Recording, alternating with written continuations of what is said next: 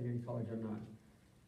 That's a time in a human being's formative years when they have a maximum degree of considering new ideas from their classmates, from their professors, from reading more extensively than they have in the past. And they also are unbound by preserving the status quo. Almost as soon as you graduate from college, you lose a substantial part of your human freedom. If you get a job with Delta Airlines, or Coca-Cola Company, or a bank, or if you get a job teaching school, you have to comply with the policies of your corporation or the school system. And you lose that freedom that you had on the college campus to speak out with a single voice or get 4 or 5 people to join you, maybe 40 or 50 to join you.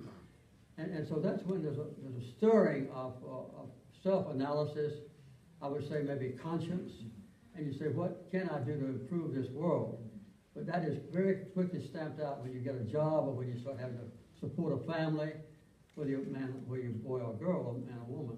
And so I think that's why that in almost every country on earth, it's the young people who have started the revolutions that have brought about changes or improvements in society. Do you think